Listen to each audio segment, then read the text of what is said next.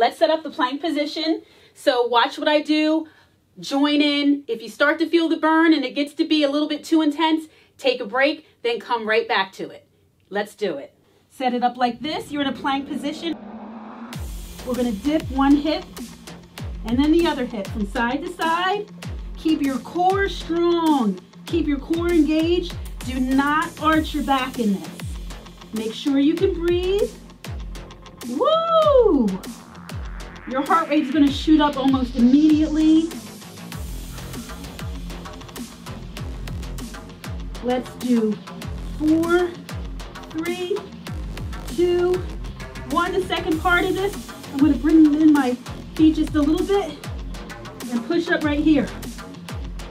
I'm pushing up from the panty line. I'm pushing up from that C-section area. I'm letting my core do the work of pushing me up while my shoulders are helping to keep me stable. Woo! One more. And go back right here. Woo! 6, 5. Non-stop, baby. Up again. 5, 4. Oh, my legs. 3, 2, 1. There it is. So I get up off the couch, hit this workout really fast, and then sit my booty right back on the couch for the rest of the night.